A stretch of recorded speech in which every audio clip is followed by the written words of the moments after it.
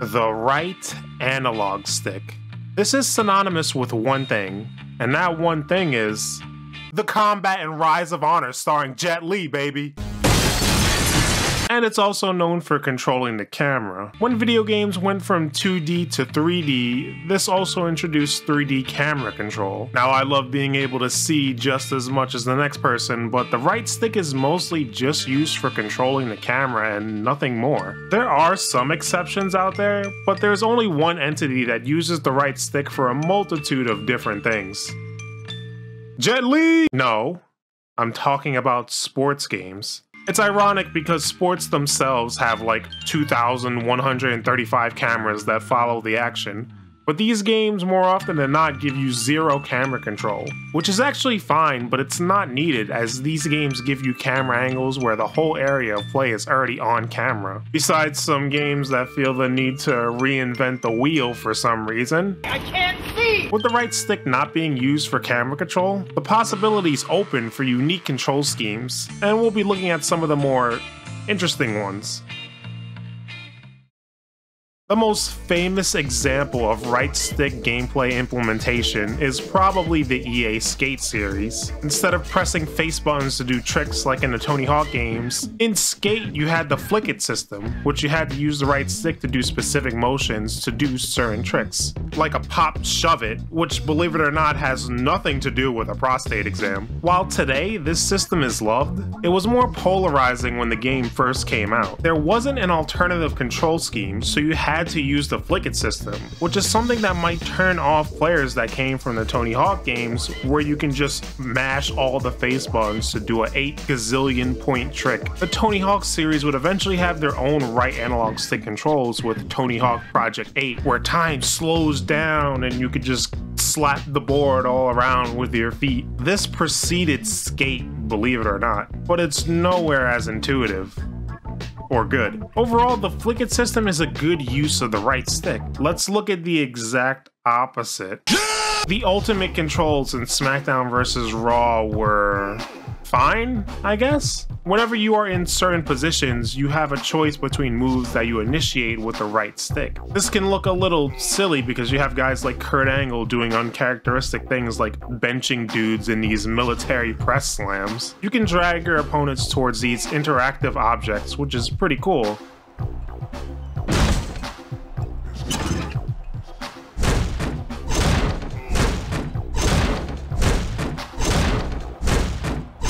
But the thing is, most of these will be countered so fast, not unless you are playing on, like, easy mode. Alright, here we go. 10 punches in the corner, baby.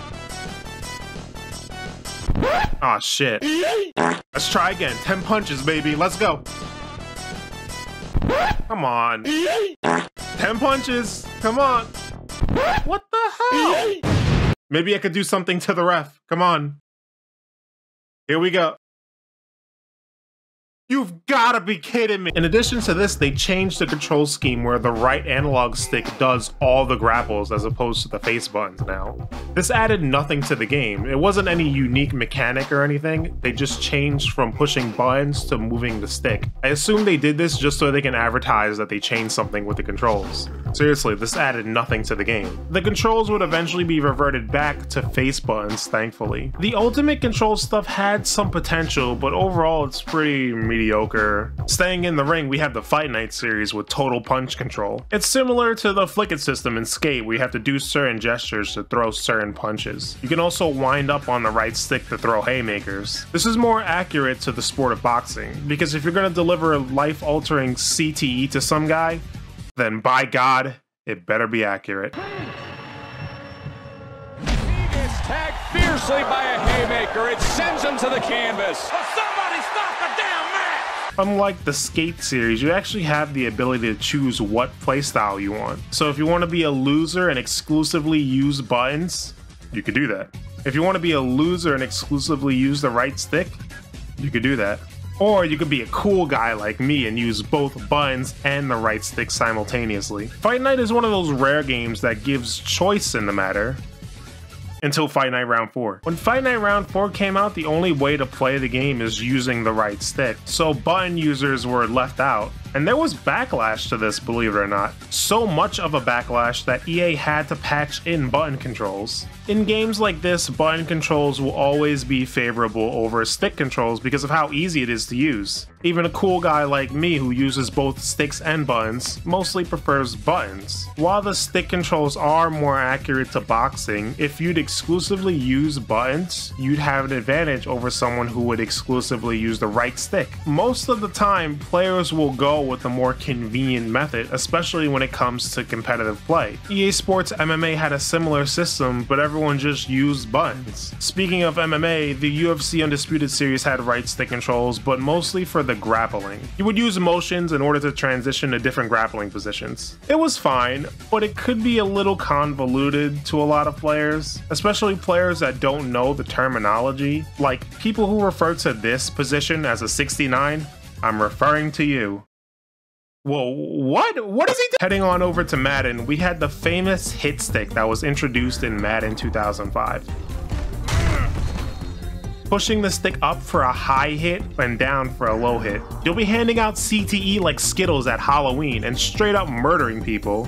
And that's pretty fitting considering who they had on the cover. Anyway, Madden 06 had a much more polarizing right stick feature. The QB Vision Cone. This lets you control a light cone with the right stick. This is supposed to simulate a QB going through his progression to make a pass as opposed to just pressing one button. You have to overlap your intended receiver with the cone. If you don't do that, you're going to resemble Conor McGregor throwing the football as opposed to a pro football quarterback. There are two camps of people when it comes to this.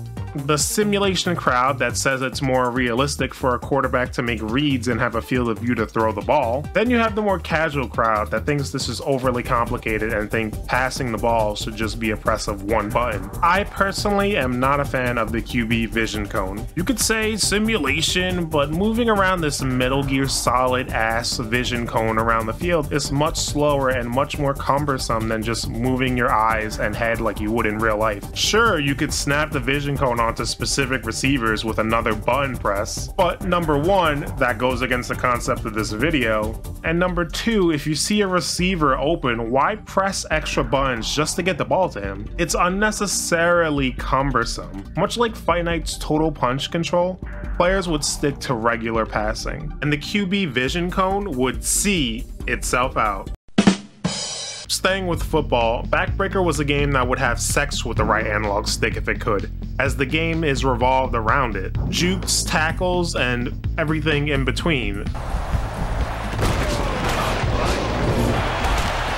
Backbreaker tried this simulation style of play, which meant push the camera so close to the player's back you can examine their head for lice. This is done when you are quarterbacking as well, because they went with this Madden QB Vision Cone route, but much objectively worse. In Backbreaker, you have to scroll through each receiver one by flicking the right stick left and right. Then push the right stick up to throw the ball to that receiver, or pull the stick back and push it forward for a lob pass. When pushing the stick forward, you can inadvertently switch receivers, which is annoying. Once again, in real life, you can scan the field 10 times faster than you could doing it with this mechanic that resembles scrolling through different shows on Netflix more than it does scanning a football field. I don't get why throwing the ball has to be a damn Einstein project. On defense, you move around with the left stick, but you rotate your body with the right stick? Oh my god, a football game with tank controls?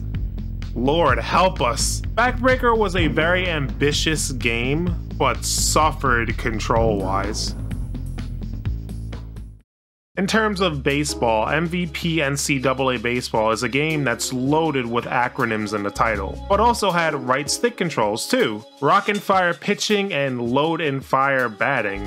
These names are a little suggestive. Both had you using the right stick for pitching and hitting respectively, and they are quite good. MLB 2K9 had a pitching mechanic where you had to copy certain motions as accurately as you can, and each pitch had a different motion to follow. MLB The Show would eventually pull a heist of the century and steal features from both MVP Baseball and MLB 2K. No joke. I'm serious. MLB The Show has a lot of different options when it comes to playstyles, but it seems that the 2K pitching ripoff is the most popular amongst them, at least in terms of the right analog stick ones. Because while it's harder to do, it gives the competitive advantage over the easier options, which the same can't be said for all the other earlier games. Basketball and soccer games mostly use the right stick for dribbling, and there's really not much more to say about them. Do specific motions for certain dribbles. NHL games use the right stick for shooting. Pull the stick back and push it forward, or just push it forward. You do this while aiming your shot with the left stick. To take a quick snapshot, move your right stick up. To take a slap shot, move the right stick down and then up. To take a wrist shot or a backhand, move the right stick left or right and then up.